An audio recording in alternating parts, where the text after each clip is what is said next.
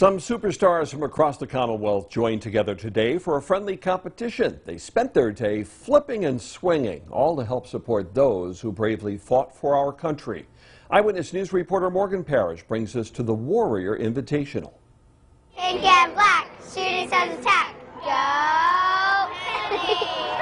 Precision on the balance beam, focus during handsprings. These gymnasts are moving their feet to the music at Kingston Armory for the 6th annual Warrior Invitational. It's really exciting.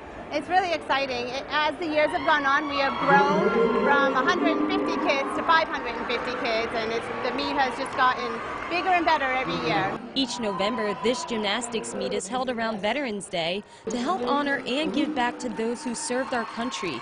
The event benefits local homeless veterans in the area. Well, we've always felt fortunate to be able to do what we do. And we both have family members. My dad served in the Marine Corps. She has a number of family members. And we knew that when we started this meet, we wanted to do something to give back. And for veterans, it means the world. It's real important.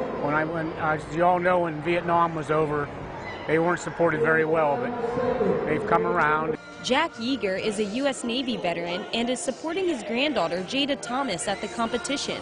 He walked her through the gymnastics set for the special Warrior Walk-In. Really proud, really proud.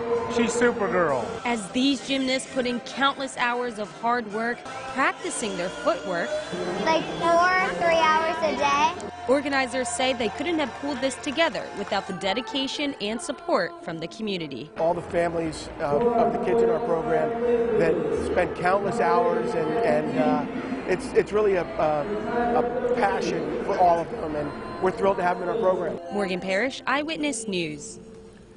The Warrior Invitational wraps up tomorrow after about 10 hours of competition throughout the day.